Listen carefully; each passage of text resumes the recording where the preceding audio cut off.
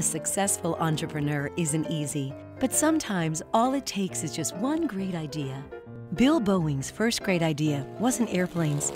He had set out to make his fortune in the timber business. But while operating his Greenwood Timber Company, Boeing became interested in aviation.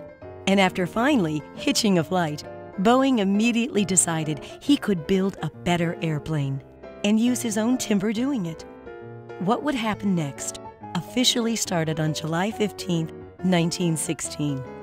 From the Boeing archives, the original Articles of Incorporation gave birth to Pacific Aero Products, the startup that would eventually become the Boeing Company. The founders, Bill Boeing, his cousin Edward Gott, and Chief Engineer James Foley, created their little Seattle company to, as the articles lay out, engage in general manufacturing business for goods, wares, and merchandise of every kind and in any way used in the construction or operation of aeroplanes. And they meant wares of every kind and used in any way.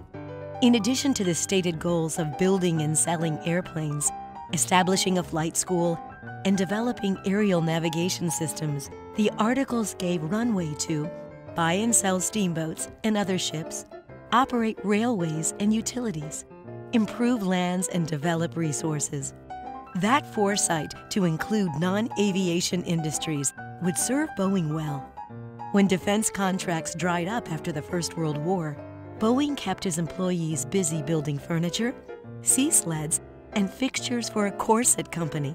The airplane side of the business eventually returned to profitability, and from the seedling of that one great idea grew a century of aviation and aerospace innovations.